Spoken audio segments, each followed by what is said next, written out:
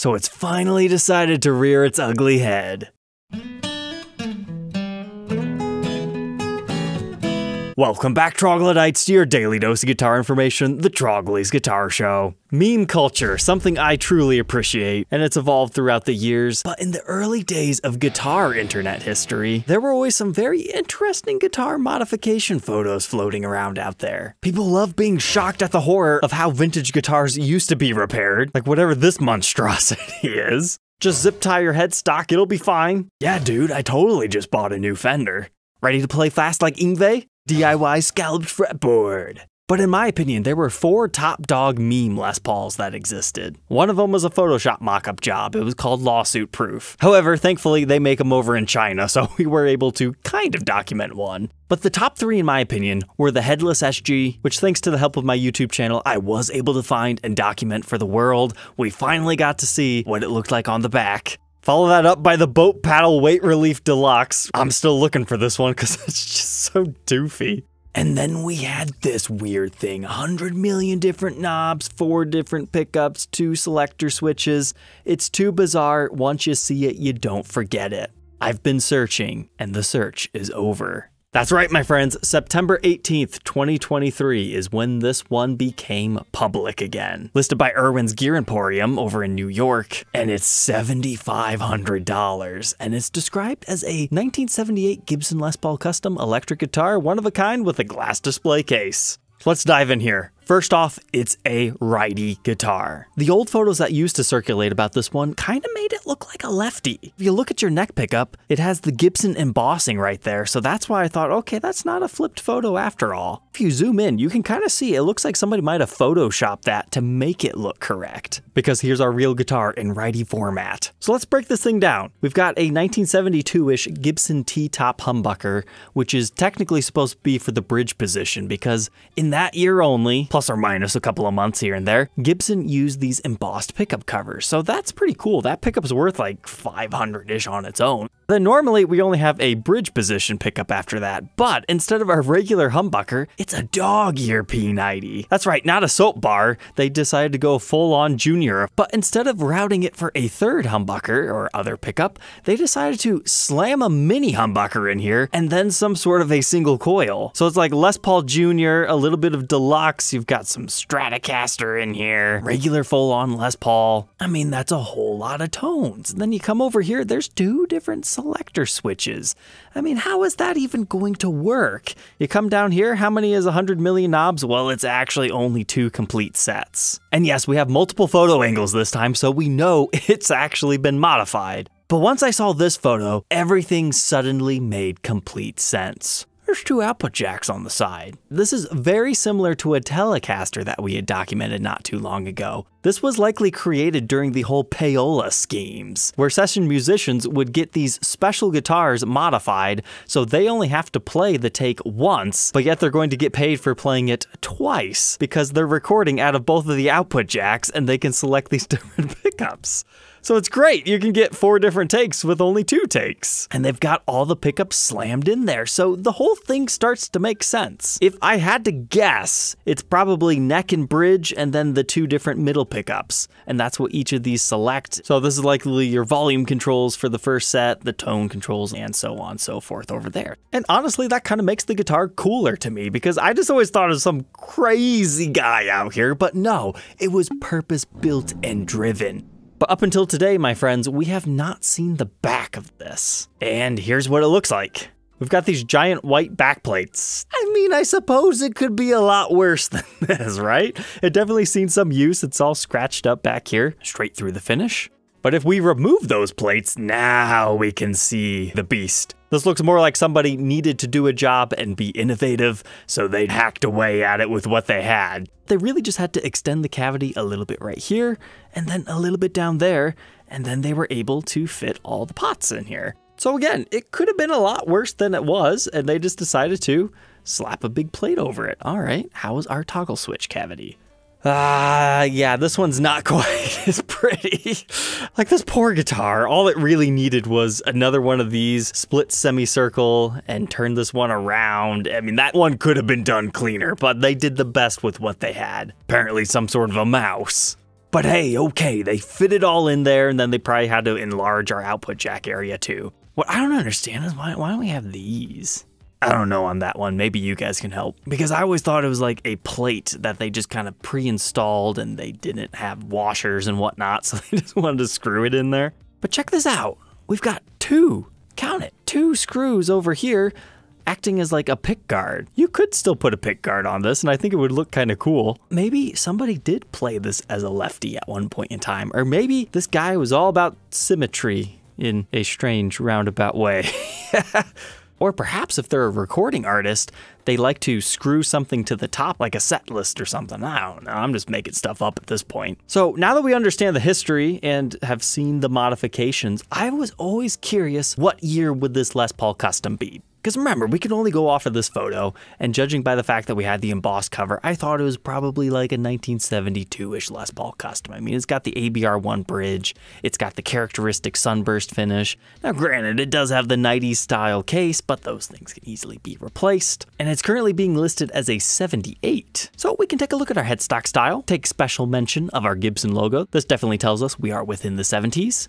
We come down here, we've got a bone nut, so that tells us it's likely pre-1975, unless it's a Kalamazoo built one because they kept using the bone nuts a little bit longer. But our truss rod cover actually tells us a lot, so this is definitely pre-1975. Flip it over to the backside, we've got the Klusen waffle backs. Again, that tells us likely pre-1975.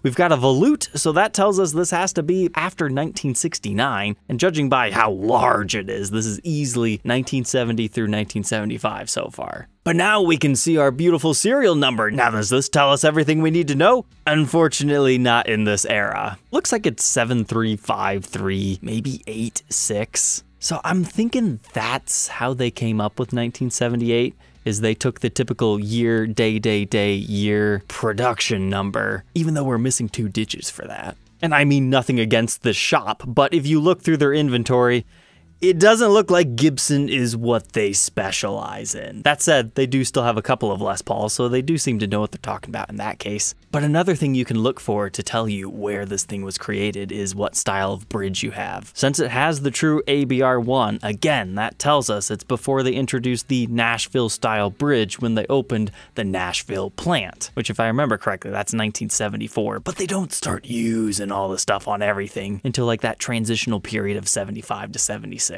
And not everything was made at the new Nashville plant. A lot of things stayed in Kalamazoo. And this shot right here tells us a lot too. We've got the pancake body construction. So again, that tells us 1969 through about 1976-ish. Now we're just talking about the middle pancake layer. There's actually another pancake layer right underneath the maple top and this other section of mahogany that you don't see unless the guitar you have has thin binding in the cutaway. Then you can see it. That continues on throughout the 70s. Another thing that we can use to help us date this guitar is look at your neck. It's made of mahogany. Generally speaking, within Gibson's territory, you're gonna find 1-piece maple, 3-piece maple, 5-piece maple with the walnut stripes and or ebony sometimes, and then you'll find the 3-piece mahogany and 1-piece mahogany. So when you have those 5 options, yeah, 3-piece mahogany works for this one. You can see our seam lines right here, and then you have your headstock wings over here. So again, 75, 76, that's when they start to transition into maple. Doesn't mean you won't find some 74s with maples. I mean, look at this crazy 20th anniversary I have in my personal collection. That one's more so an early 75. And then again, we've got this humbucker. Maybe it was original. And I suppose while we're at it, the fret style on the early 70s Kalamazoo ones are like very small, which is what you're seeing here. So everything for this one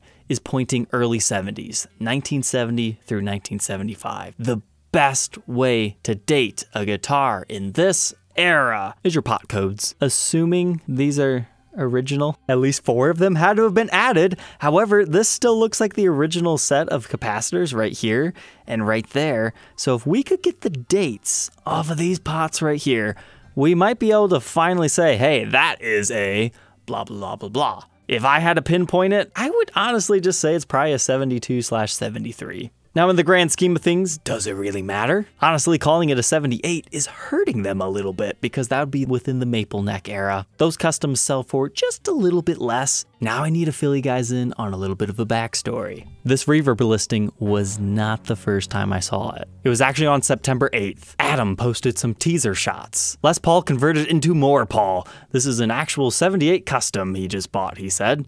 And I saw it, and I was like, oh, it has finally come. So naturally, I'm messaging this guy, trying to make it happen so I could Headless SG this thing. And for me, I wanted to hush this up so I could be the guy that brings it out and then like interview him how he found it and all that. Like I wasn't trying to steal the thunder from him, because it doesn't seem like he knew that this thing was kind of like a living legend within guitar meme culture. I was just hoping to bring this one to the light of the public and have a nice video, show you the back, tear it all apart together. Unfortunately, we were about $1,000 apart, but that's okay. I get to make this video and say about all the same things. We just don't get to hear it, unfortunately. It would still be fun to buy this to have in display in my museum, but I lost the Headless SG and it's in a loving home, so I don't see it coming back. So if I can't have the complete meme set in person, at least I could have videos talking about them.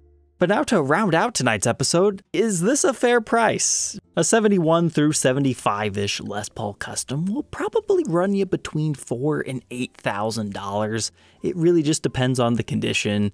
Yeah, you got crazies asking $9,000 plus, but it takes a very special example to break that $8,000 barrier. So on paper, is this worth this price? No, not at all. However, it only takes one guy like me who loves the meme culture and history behind this one to go, okay, that one is worth paying a premium for. Because let's face it, it's a famous guitar. But the other thing that plays into the value of this one is you need to figure out what exactly are these pickups. So we already know this one's a 72-ish humbucker. Depending on what's going on here, it's probably worth about $500. But is this a 60s Epiphone mini humbucker? Is it a 70s Gibson variation? Best case scenario, it's worth about $300. But where I would get really excited is this a real vintage Stratocaster pickup? Or is it just some cheap nasty thing? Go down here, is this a real P90 bridge pickup from a Les Paul Jr. or some sort of an archtop guitar?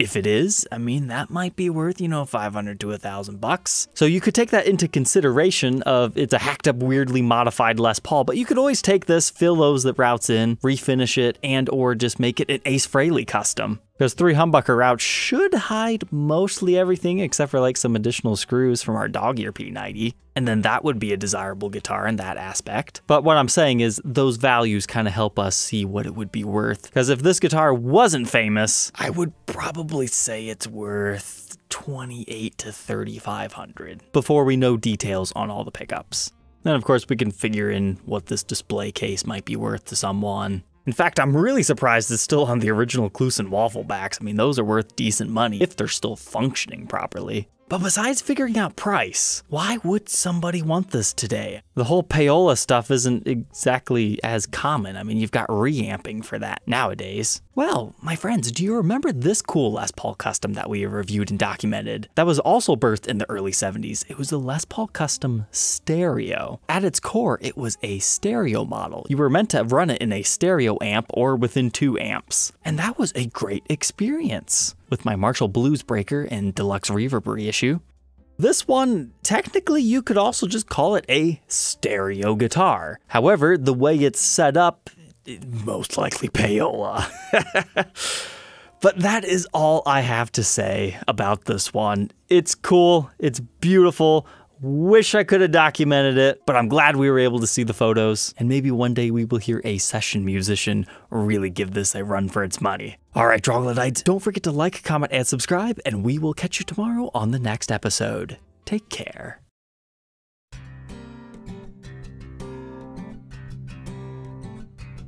If you enjoyed tonight's episode, consider subscribing. I post videos like this every day, and you might even enjoy this next one.